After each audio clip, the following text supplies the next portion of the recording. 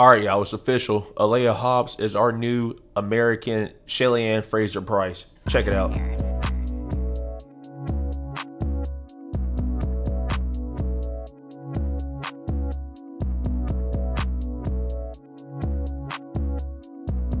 Today on February 18, 2023 at the USATF Indoor Championships in New Albuquerque, New Mexico, we just saw Aleia Hobbs run the 60-meter finals and literally crush everybody. I'm talking about Maribel St. Price, Makeda Briscoe, you name it.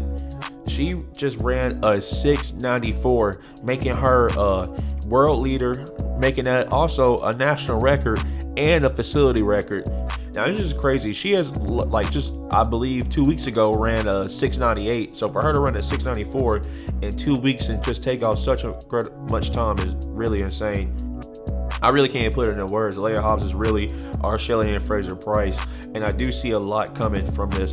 But here are the results. I'm gonna post it from first place to fourth place, and as you can see, the times aren't even the same. Second place, Maribel St. Price came in 7:09, which is a season best for her. And Destiny Smith Barnett did run a personal best, but it wasn't enough for them to beat Aleia Hobbs, not even close.